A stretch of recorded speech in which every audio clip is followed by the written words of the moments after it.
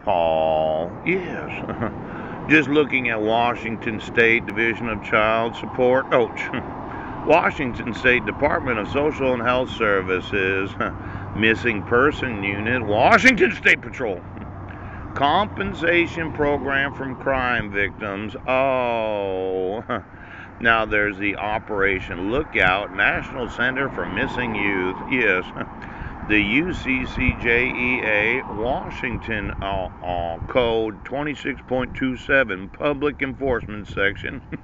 The prosecutor or the Attorney General for Washington State. Now I looked at these Washington something codes. Yes, I think they're the RCWs. Yes, yes. Custodial interference in the first degree. Oh, custodial interference in the second degree. Custodial interference, assessment of cost, defense, consent to defense, and restrictions. And then there's the custody by law enforcement officer, release from liability. Ooh. Now there's that RCW 13.60.010. Oh, the task force on missing and exploited children. Then the entry, missing persons computer network, children receiving services from Department of Social Health Services. And then there's this case law, Dyke versus Dyke. Ouch!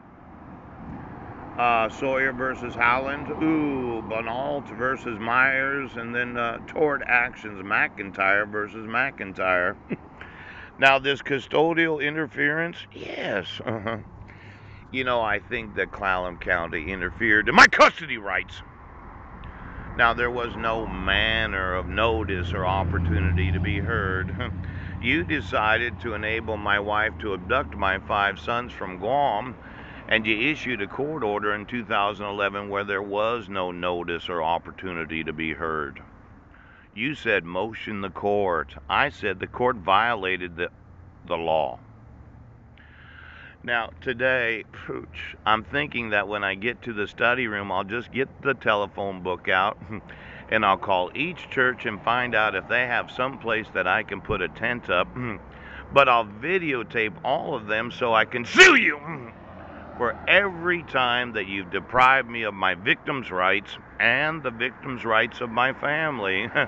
Now, a lot of churches realize that when you close the homeless shelter, that you decided you were going to fuck me over, and then knowing how the bee works, that you had to be on the person that's been very nice to me. Yes, they are whoever's on them. Oh.